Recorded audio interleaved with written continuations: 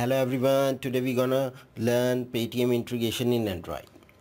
To integrate Paytm in Android, Paytm provides some documentation for every platform like Android, iOS, PHP and any other platform.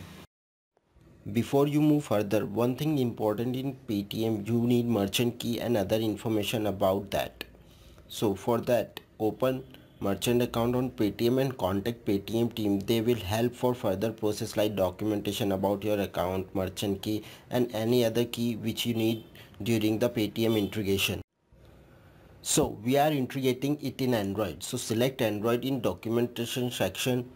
After clicking on Android, you get the code from GitHub, which is very useful for integration because in that you will find an example, and with the help of that you can integrate Paytm in Android.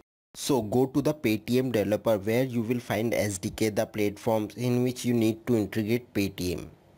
Code for every platform, see the documentation for that also, in which you will get the information about integration, how to integrate Paytm and learn more about Paytm. In document section you will see the lots of API like to log in Paytm, get the OTP, balance API, payment API, etc. API about add balance in Paytm, check Paytm balance, transaction API, auth API and other APIs.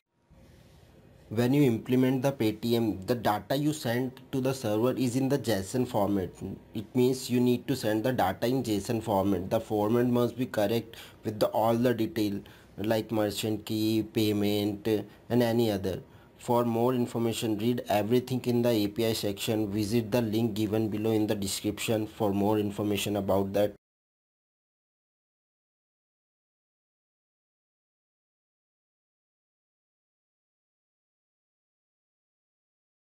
In the next tutorial, I will show the payment by using Paytm.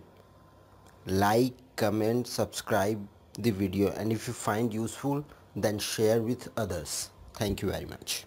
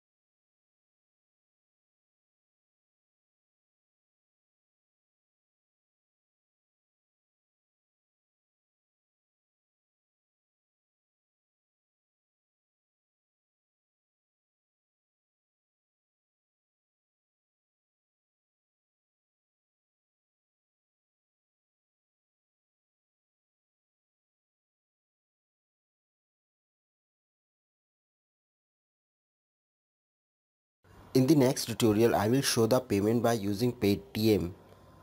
Like, comment, subscribe the video, and if you find useful then share with others. Thank you very much.